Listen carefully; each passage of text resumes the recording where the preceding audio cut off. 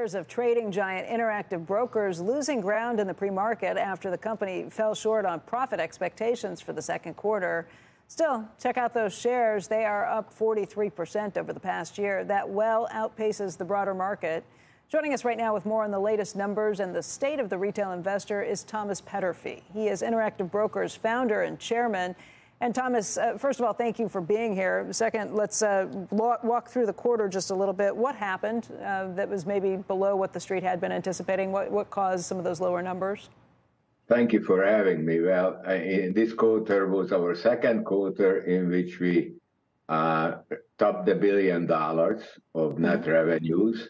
Unfortunately, we were hit by an unexpected large expense at the end of the quarter that took 12 cents out of our earnings. So, and that was because of reserves related to regulatory investigations into the use of unapproved electronic messaging. I mean, is this the crackdown from the SEC? Excuse me? What happened? Was part of what you all said? Yes, we were supposed to archive our employee communications, but as you know, the text messages that people use on their Apple phone, we cannot archive them. So that was the problem. Has that been addressed at this point, though? It won't be a problem going forward? Well, all we can do is to yell and scream at our employees to stop texting, right? There is no way to really enforce it, right? Other than saying if you keep texting, you will be fired, you will be penalized. I don't know what to do. Thomas, let's talk through a little bit of what happened with commission revenue, because that number was unchanged from a year ago at $322 million. But when you looked at trading volumes, that was a little more mixed. Options contracts volume up 9%, futures contracts down by about 3%. But the thing that really caught my attention was the stock share volumes down by 28%. Right. What happened? People aren't trading individual stocks as frequently? That is true on the one hand. Secondly, our top holdings have always been the seven stocks, the big seven stocks, right? And as they have reached highs that people have huge unrealized profits in them, and they are simply not trading them anymore.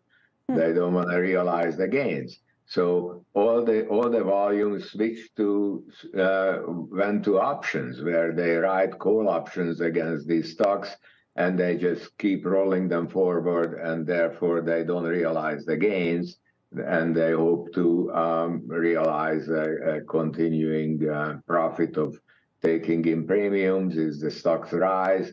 They repurchase the calls, and they have a loss on the calls, but they have the offsetting gain on the stock. If the stock falls, they realize the premium. So this is what we're going to, I think, this is what will continue to happen going forward, because the gains are huge and the taxes would be huge, and they don't want to realize those taxes. Okay, let's talk through that a little bit. I mean, you think it's that they don't want to pay big taxes, so they're not going to sell it. It's not necessarily a bullish sign? You think that they're holding on to these things? They don't want to sell it just because they think it's going to continue to climb? No, I think they don't want to sell it because, look, I don't know what they think. But, I mean, yeah, they think on the one hand that they are probably going to go further. And on the other hand, they don't want to realize the gains.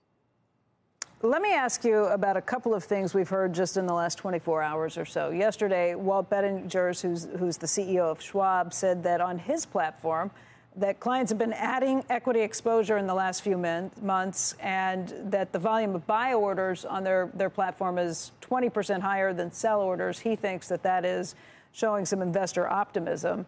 But then this morning, Bank of America was out with its global fund manager survey and says that there is still a lot more fear than greed out there, and that fund managers' cash is up to 5.3% from 5.1% the month before.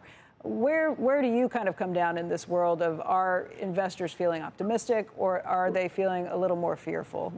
How does it show up on your platform?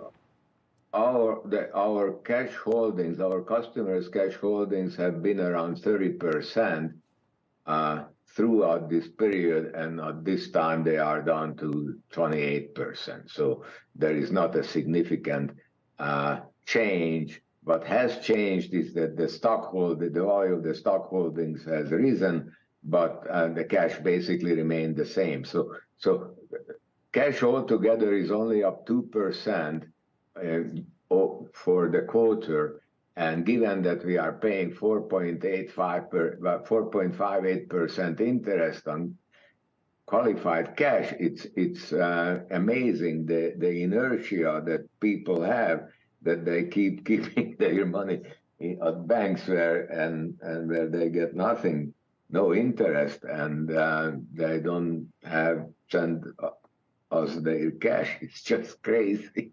Yeah.